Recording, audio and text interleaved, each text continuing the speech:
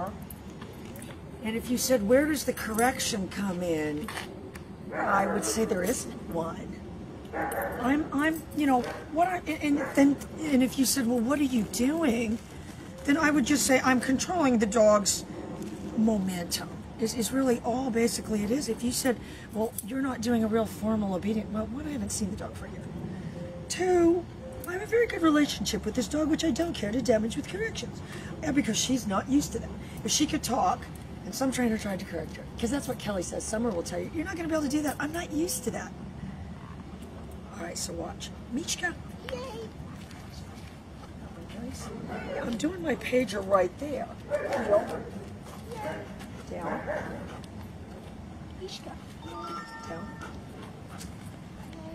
All right, guys, you see where I'm going with this, but what happened this time? Look, I got the default down. I can do it like this though if I wanted to. What she did when she did that snappy down was she was saying, "Is this the magic formula?" And when it was, I'm going to tell you the difference between doing that and having her go on the hip. When the popping down was the magic formula, that was it. There was no staying down, so that's why she immediately got back up. All through. Yay! But, again, this dog does not, if you said she's got insane food drive, that's not treat level, ouch. All right, but watch. Mishka. Mishka. Down. Precious. And you're going to get down. It's, there's a particular, there's a particular way they're going to down with the pager. And if you said, when are you doing the pager? I would say during this video, every single time I'm addressing this dog. All through. Down. Precious. All through.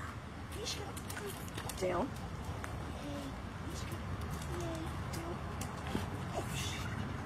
So you saw she threw in a little bit more of the, and that's what you guys, if you want them to be better than just doing it. And I think, and this is what I believe, Candy, Leslie, I know you're all out there watching. If we cannot provide a level of animation with an e-collar, then we might as well just use other stuff. You know what I mean? If it's just a better way to correct them, and I know you guys know that's not, but that's what we have to hold ourselves to, a standard. And I might have to go around, I'm trying to think of a thing that I'm going to go on YouTube and say to some of these people that just these painful videos.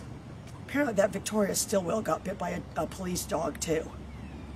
And I said, yeah, the problem is the Brits won't use an e-collar on their police dogs. So what you got yourself is a rocket-propelled grenade that doesn't have, a turnaround switch. Remember that runaway train analogy? Sounds like the train ran away right towards her. Look, look, look. Mishka! Down. She'd like to get down. Precious angel. She'd like to beat up Sparkles. I'll tell you who's jealous. Sparkles. Be right back with